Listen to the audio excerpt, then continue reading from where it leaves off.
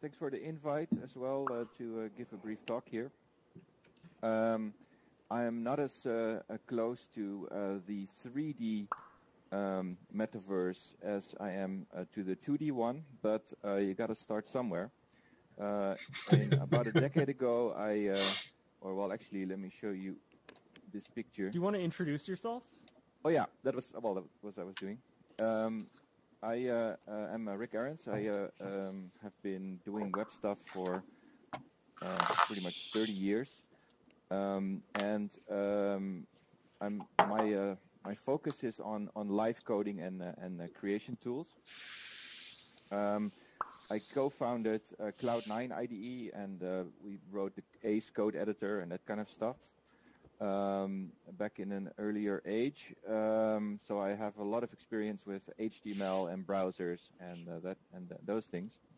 But my spirit is with live coding authoring tools. And this is a picture of me in around 2000.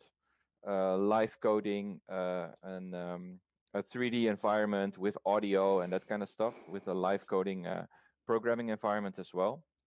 So it's been around for a while.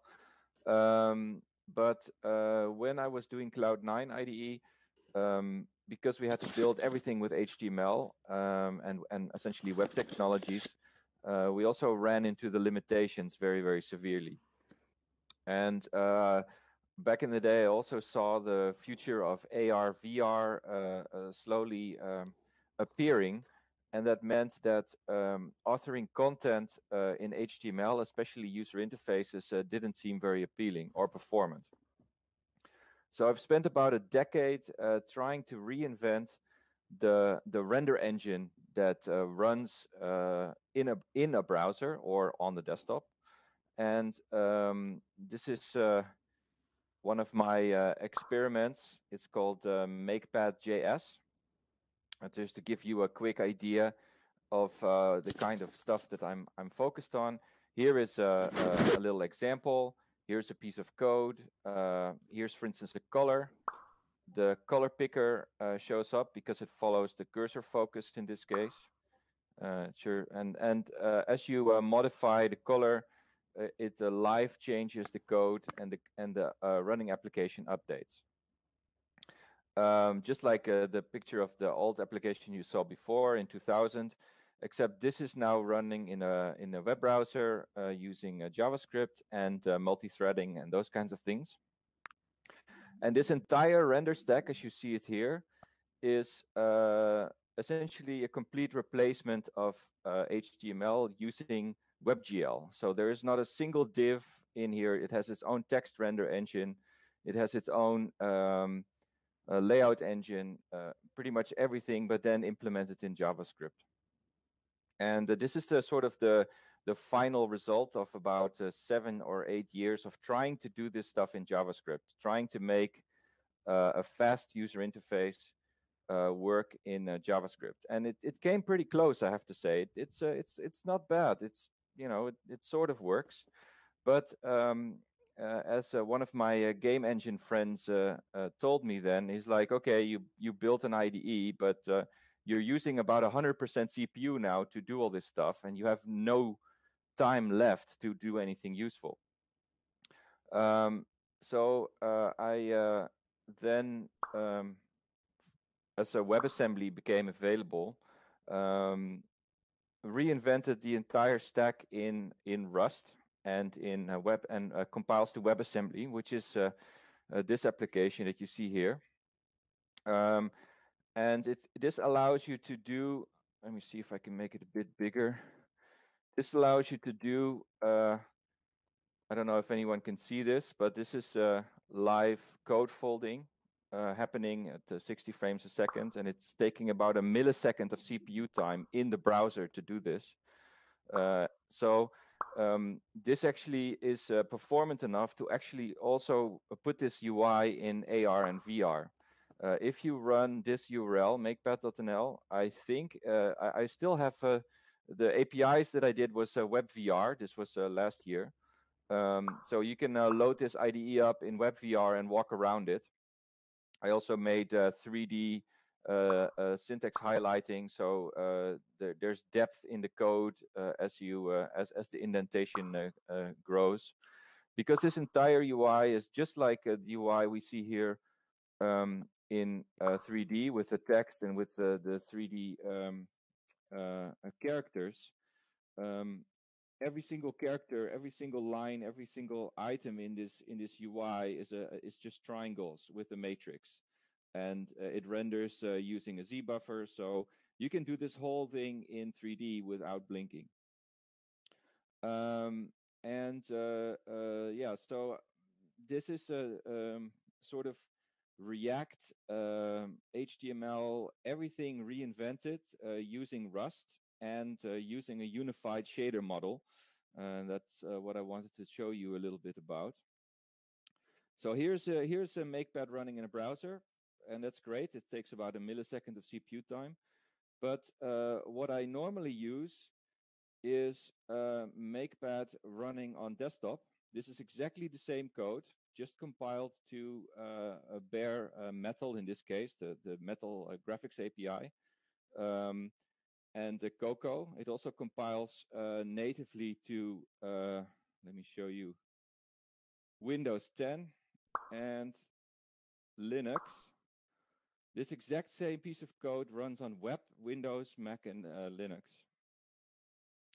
And now also on WebVR or WebXR. I still have to do the port to WebXR, but um, it's going to be highly similar. I don't have any 3D examples in this application yet, so I will stick to a 2D one. So in order to make a new programming model for applications, so you can compare this very closely to something like Swift UI or React for web, except it's a reinvention based on GPU shaders. Just like this application here, I can probably show you something here.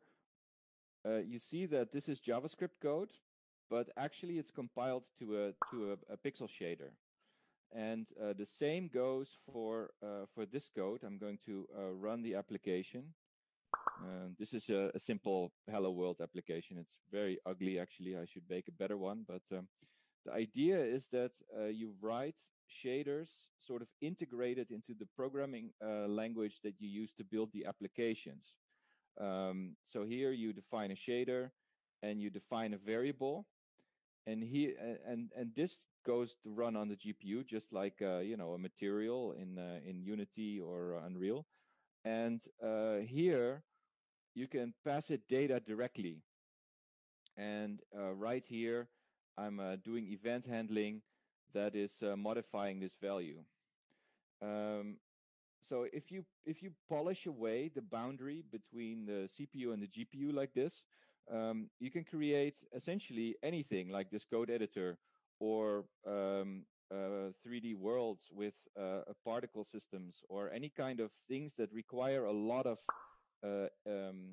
data flowing from the CPU to the GPU. So you can compare this a little bit to a new kind of way to do SVG or a Canvas API, except that the whole stack is programmable. Here you see that I write a little bit of pixel shader code to draw the circle, and so you can cut and paste a shader toy in here, and then the circle will be that shader toy program. That's how it's integrated. We're currently working on making this shader language completely GLSL compatible, so you can do that, but that's what we're doing. This IDE is a complete live IDE, so everything I type will be live compiled. So here you see errors showing as you type. This is sort of like a replacement of Visual Studio Code, except that if you look at the actual CPU usage of this application, it's probably 10 times less. And this whole thing uses maybe 64 megabytes of RAM, not gigabytes or something. It's megabyte. Like, we're sort of back to 2005 or something, or earlier, in terms of how much resource usage this is. So yeah, so right now this IDE is for 2D. We also have it compiling on the Quest for or the beginnings of it compiling on the Quest. So you can build native Quest apps, or you can build WebXR apps. And right now we're in the progress of taking this IDE or design tool into VR. And we're working on timeline editors and visual design tools that can directly manipulate code with UI, just like this,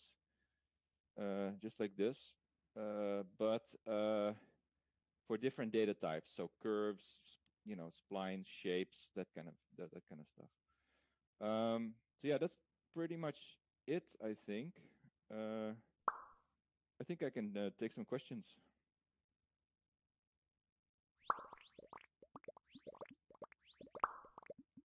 Thanks, Rik. I did have one question. What do you think about standardizing this kind of stuff? Like, I realize that something like Rust probably doesn't have any standard bindings to like web stuff or like web GPU type things yet.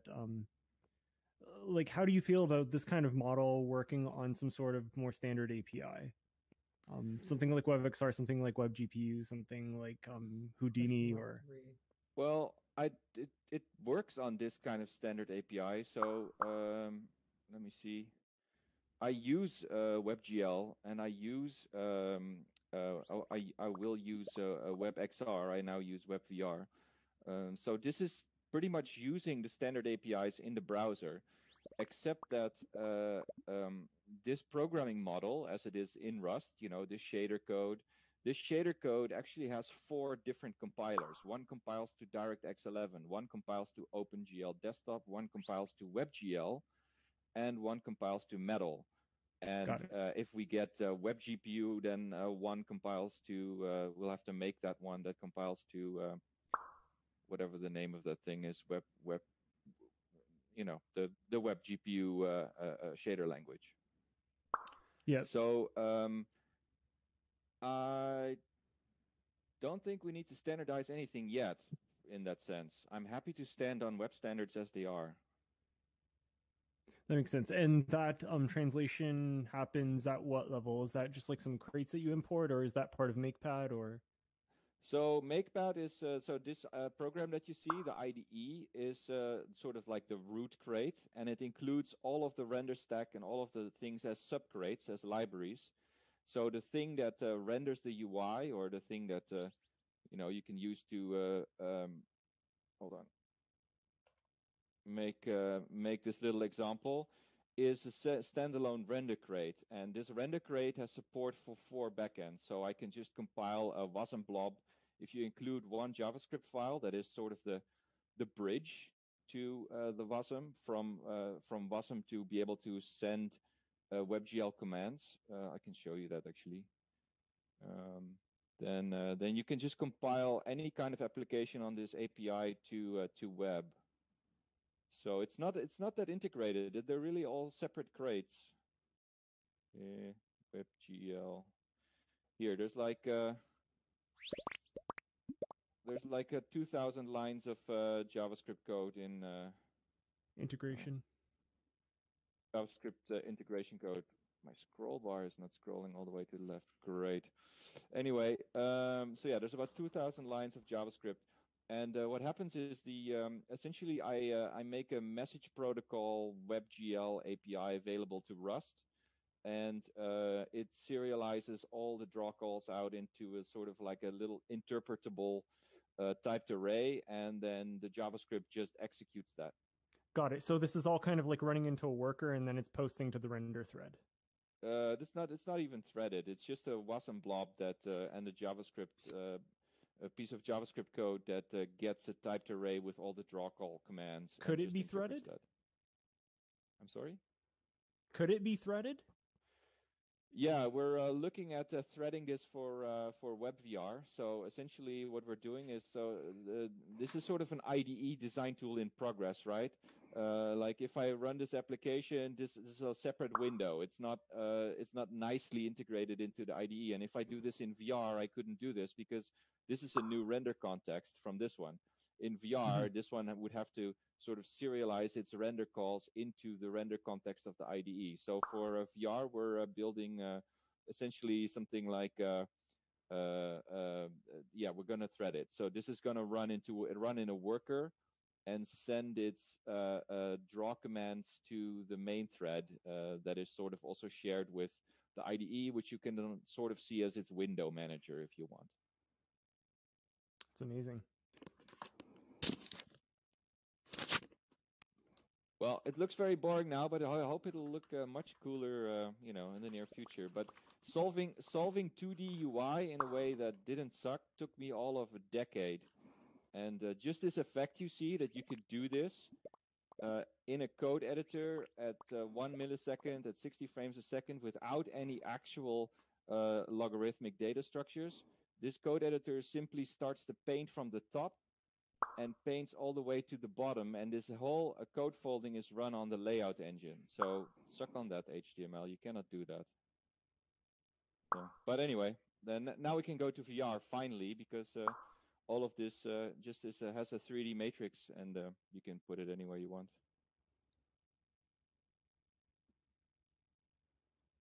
Any more questions? Great, thank you. I'll look at the chat in a bit. I'm not looking at the chat. Hold on. It's bridged to Discord.